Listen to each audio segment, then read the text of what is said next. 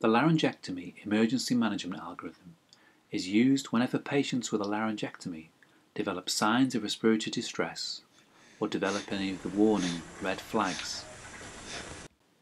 These include audible or visible difficulty with breathing, or adverse physical signs that can be related to the airway. A laryngectomy involves a permanent alteration in the airway anatomy, as shown here. This important information is shown on the bedhead sign. The default emergency action for any neck-breathing patient in distress is to apply oxygen to the nose and mouth and also to the tracheostomy stoma. With a laryngectomy, there is no connection to the nose and mouth and the lungs, and this step can be omitted. Routine monitoring should be applied, and then help should be summoned as per the local guidelines displayed on the bedhead sign.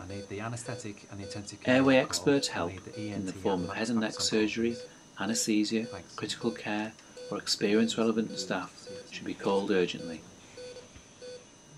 Look, listen and feel at the patient's nose and mouth and at the tracheostomy or laryngectomy stoma. Remember, if the patient has had a laryngectomy, there will be no flow through the nose and mouth.